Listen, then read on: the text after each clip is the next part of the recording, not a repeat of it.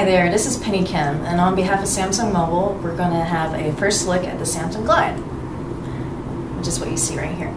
So the Samsung Glyde is a multimedia phone with the best of both worlds. It has a full touch screen, as you can see here, and a full QWERTY keyboard for messaging. The main screen of the Glyde features an interactive wallpaper. For example, just drag and drop the stars of this constellation to give it a custom look. And when you first touch the Glyde screen, you'll feel a slight vibration. This technology is called haptic feedback, and it helps users know that they have made a selection on a touchscreen. Let's check out the menus. By touching the blue box in the middle of the screen, you can access the Shortcuts menu, which is completely customizable. You can take the applications and features you use the most and access your favorites with a single touch. Also, you can access the dial pad by simply pressing the dial pad icon located in the upper left-hand corner of the screen.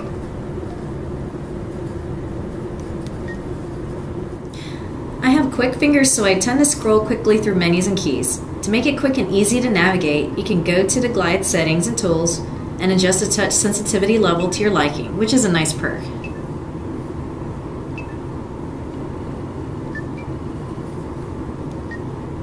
Moving on to the keyboard. By sliding out the keyboard, you can easily type a text or email. By pressing the function key, you have one-touch access to the punctuation and number keys, anything that is in yellow on the keyboard.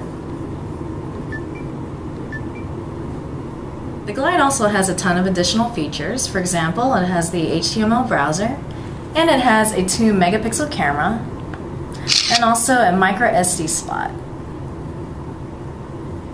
So the Glyde is available through Verizon Wireless, and for more information, visit samsungwireless.com. I'm Penny Kim, and this has been the first look for the Glyde. Thanks for tuning in.